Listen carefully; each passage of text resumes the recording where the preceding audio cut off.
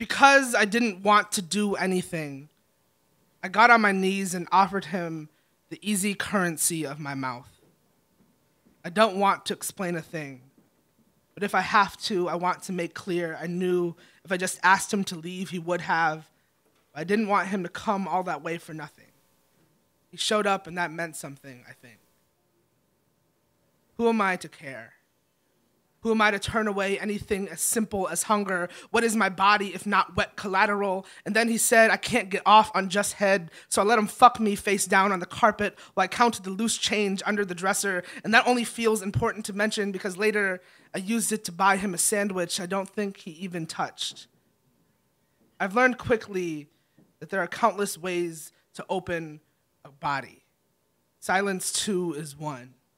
I can't say for sure, but I think I'm bored with loneliness, or at least the music it supplies, bodies thrashing. It's harder than it looks, you know, opening and closing, doing whatever it takes to pull the bright crescendo into the humming dark. I imagine my hands, reckless, running up and down his cock, a pair of scissors, curling the ribbon of his blood. Dumb, I know, but still I let the strange man spend the night. I know his type.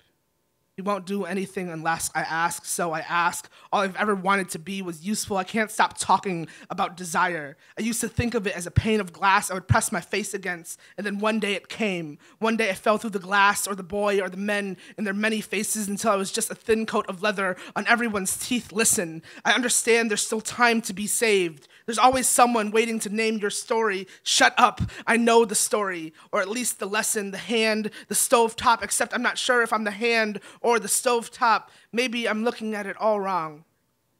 Maybe I should admit I do know what I'm doing. He'll leave soon and I'll be just fine. I'll be just fine. The man wakes me up by slipping a finger inside. I don't move away.